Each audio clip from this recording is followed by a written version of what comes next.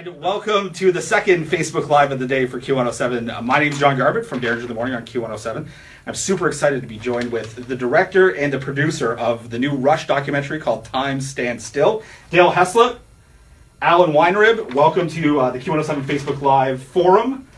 And it's our first time on Facebook Live. Is it? Yeah. Hopefully it won't be your last, because we have a lot of good time with it. And the good thing is as we do it, if you guys are up to it, people can comment while this is actually playing, and if there are any questions that you want to take from the people who are watching, we can. So Luke, if anything good comes up, just yell it out, and if we want to answer it, we will. If not, meh.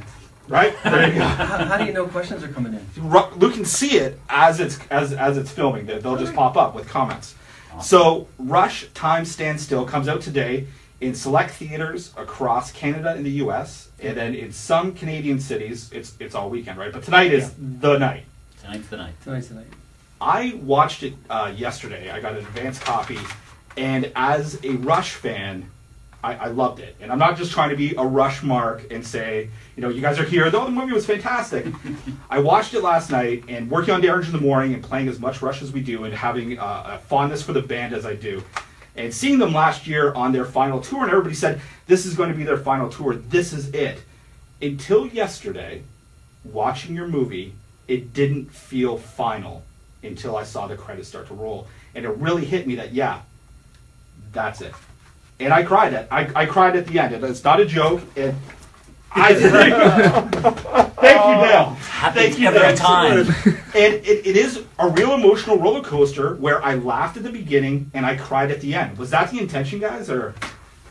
Well, yeah, that was the intention. I mean, the whole thing was emotional. When it started, we knew it was possibly going to be the last tour, but as it went on, it felt like, well, maybe it's going to go on, but as it got closer to Los Angeles, it became very apparent that this was probably not going to continue. So, yeah, we all were very emotional in Los Angeles, that's for sure. Like, the air was very thick at the forum. For and sure. Everybody was kind of odd. Yeah. It was surreal. It was a very surreal night. I think that's how most people described it. And then once we did the interviews with the guys, I think, you know, everything became just a little bit more concrete in terms of what was really going on. So we learned a lot. We learned a lot during the course of the tour, and that you know shaped kind of how this thing. I think when we started this, you know, we had a lot of different ideas of what the doc could be. And, you know, we knew we had, you know, our field director, Miller, who was, you know, on the road with the band, you know, throughout the entire tour. So we knew we were going to have a lot of material to work with. And LA was certainly a moment that, you know, we captured very well. And then once we did the interviews with the guys, it was like, okay, now we have something to shape here. And it took a little time. It took a little time to kind of figure out how it was going to flow and everything. But yeah, we purposely chose to let the tour end and let the guys go off and do stuff, and then interview them in October. I think was Getty and Alex did them first, and you know they said lots of great stuff. You know, they wanted to continue, and you know this and that about health and things. But it wasn't until we actually did the interview with Neil that when we went back to LA to sit down with Neil at his man cave and listen to what he had to say, and it was like, okay, well, this does feel kind of final now.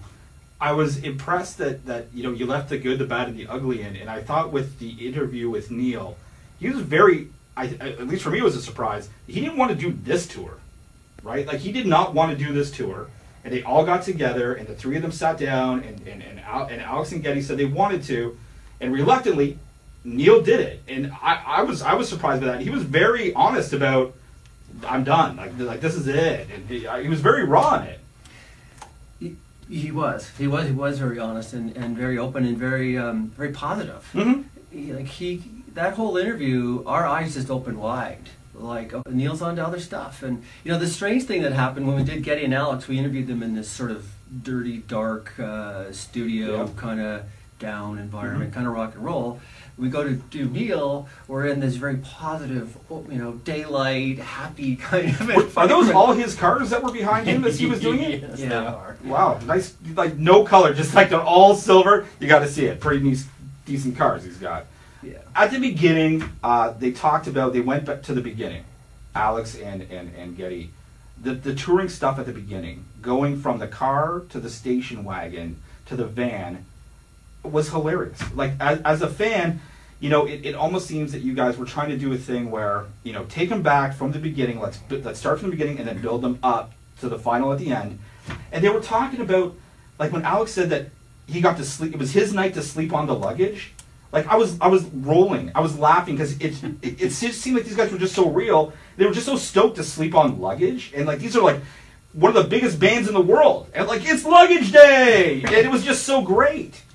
Well, I think, you know, that was the point of the film. Like, you know, the previous doc did their history, right? We that territory was covered, but not a lot was discussed in terms of their lives as a touring band, and that really defined them more than anything else. So we knew there was still territory to explore in that avenue, and we knew that there would be stories from the road that, you know, fans would want to hear, and, you know, everybody.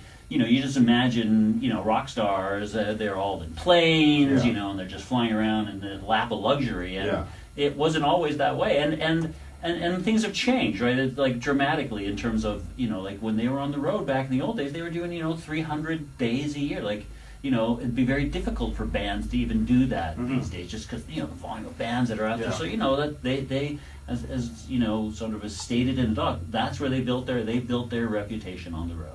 And it's like 50% Rush documentary and 50% about the fans as well. Absolutely. And you get to meet a lot of interesting people in the film, from celebrities.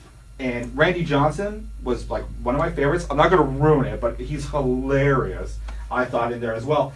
And one of my favorite guys is, I call him Superfan Ray. And Ray's got some stuff. Ray's got great stuff. And how do you outsource to kind of like meet all these people? And you know, you interview people at the shows, and then like kind of had one-on-ones with like a little bit more in depth with some others. Like, how did that sort of happen? Like, who got to make the cut?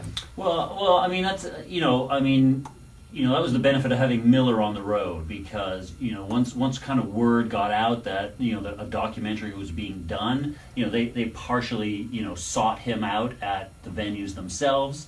And he would report back to us and say, "Oh my God, you wouldn't believe who I'm in." So when he met Ray, I think we got an email saying, "I struck gold tonight," you know, because, you know, Ray's, you know, a little bit legendary, you know, for people who have already done. We hadn't heard about him before, but obviously, you know, if you see the doc, you know that that Martin Popoff had already been enlightened to Ray, and Ray's, you know, manifesto of his collection, you know, was certainly a bit legendary. So, you know, that was Miller kind of digging, and other, you know, again, fans that we kind of connected with through the course of the tour itself would highlight us. "Oh, you should talk to this person. You should talk to that person." And, you know, we did it as much as we could to get them all in the doc itself. But it was very challenging. You kind of have to pick and choose, you know, which ones are kind of fitting our storyline, which ones really kind of stand out, and that's why very specifically in the credits I make sure that I thank all those fans who took the time to stop with us, tell us stories, and you know, and sincerely regret that we could not fit everyone in the doc. Yeah. But Dave Bedini, the writer, actually he had met some people, and it was through Jillian at Rushcon, and then another Rush fan site, and was introduced to all these different fans, and sort of went through the list of them, and he picked a whole bunch of people. And then we got together and go, "Oh, that guy sounds cool, she sounds cool, they're cool." So there was a whole bunch that were chosen, but in the end, and we actually interviewed a lot. There was a lot of fans that sadly didn't make the cut.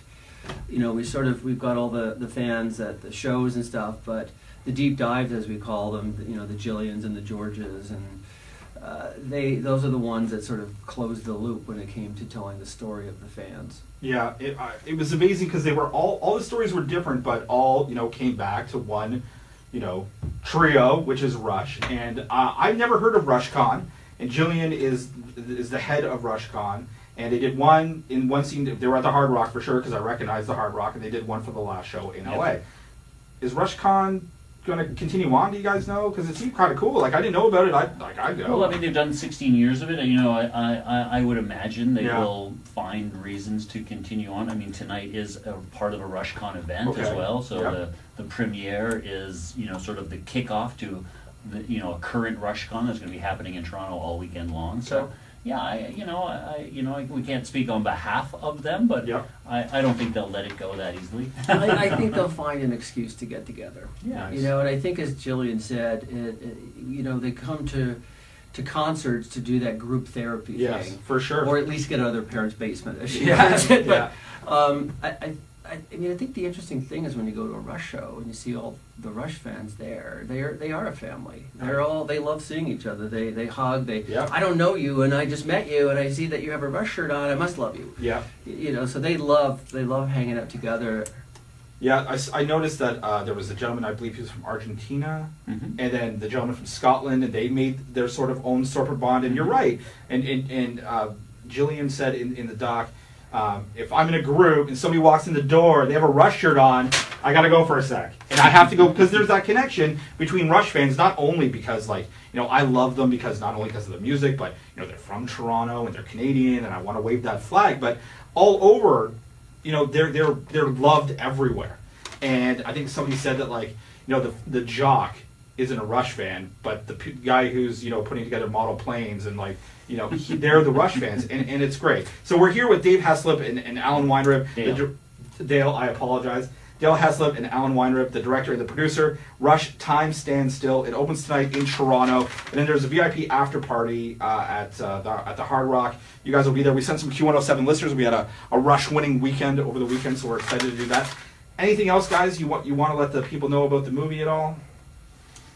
No, go see it. It's awesome. If you're just a music fan, you need to go see it tonight, and it's playing at multiple cities, multiple cinemas.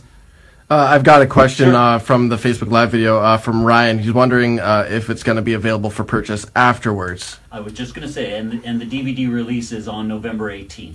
DVD release November 18th. Yeah. Cool. Yep. And then everyone else is just saying they're super stoked to see this movie. Awesome. I'll do one little thing, and the production company, and this is Fadoo.